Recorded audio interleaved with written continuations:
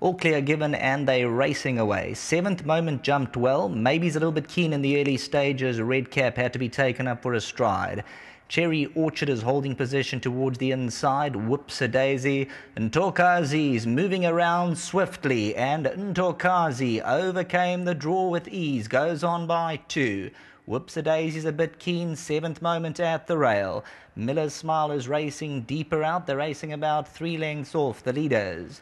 Maybe the Red Cap looking to settle in. Races 4 lengths off the tempo as they race down to the 1,000 metre peg. Avast is on the right hand side. Roy's Lioness, Zara's Legacy, Grand Jury the Yellow Cap. Towards the inside, King's Lady. They're racing 9-10 lengths off them, and Roy's Platinum is very green in the running.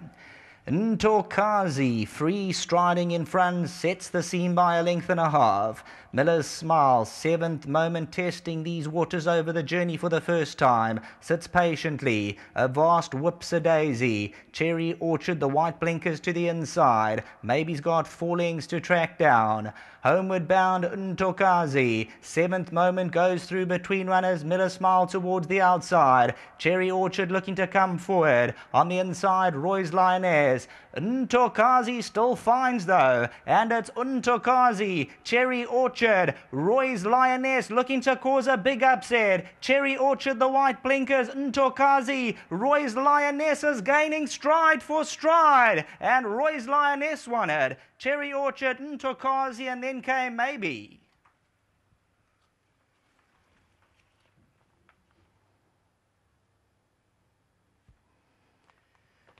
Well, let's just have a look here. The daughter of Tiger Ridge, Roy's Lioness. Coming through on the inside, the orange cap for the Wendy Whitehead stable. Alec Forbes, they're going to get up.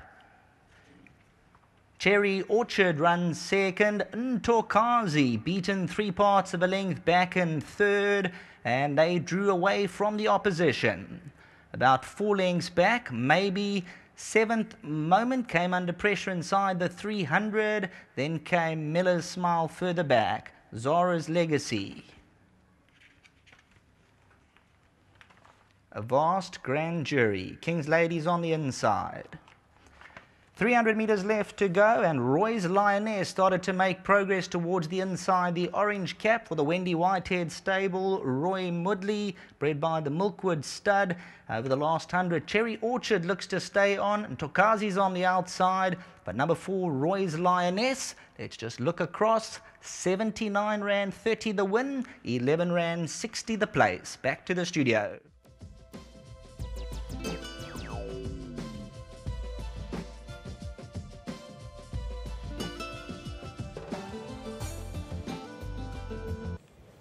Well, the one thing for certain, the stable of Wendy Whitehead's in fine form, and yes, she's back the winner for Roy Mudley, who's having a great weekend considering his 2 winners on Friday night. And this is a 4-year-old daughter of Tiger Ridge.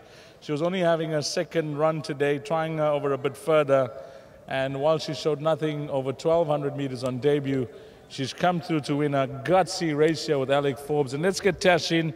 She's with the Wendy Whitehead yard, and Wendy must be over the moon the way the horses are running, Tash. You guys got a strong team behind you, and the horses are really running well.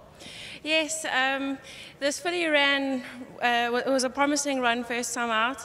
We thought that the 1600 would be a better distance for her. Great ride from Alex, so thanks to him, and a big well done to Roy Mudley and to Wendy at home. And she's obviously shown improvement back home for this kind of performance today. Yes, she's been working very well at home. Give our best to Wendy and all the best to the team. Thank you very much. Let's get Alec Forbes up, and what a ride. A big outsider, but if you played wide in the first leg of the pick six and you are hoping for the worst result, then you got this man to thank. It was between yourself and Sean Veal at the post, Alec, but this filly just kept plugging away. Yeah, Deej, you know, we weren't drawn well, but we ended up with a beautiful position. We turned for home following Sean Veal, and yeah, when I asked her to quicken, she gave me all the way to the line. You know, clearly this is the type of trip she's looking for, maybe even a bit further. But nice win, nice surprise. I didn't expect her to win yet. I thought, you know, it may take another couple of runs for her to really figure out what this is all about and go forward and win. But having said that, well done to Wendy, well done to Roy Mudley and Gordon, and obviously well done to Tash and everyone at home that makes these things possible.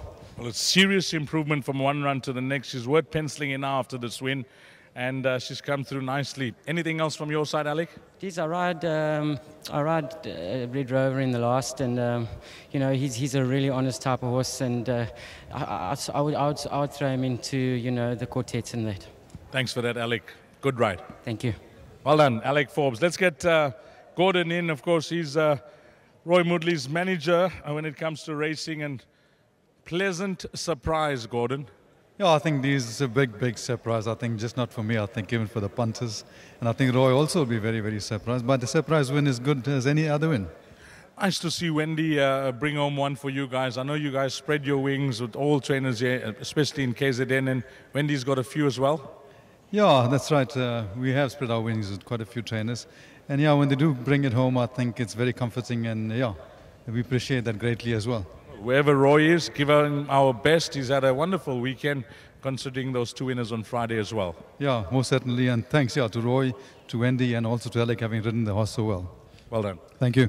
Well done to owner Roy Moodley, Roy's Lioness.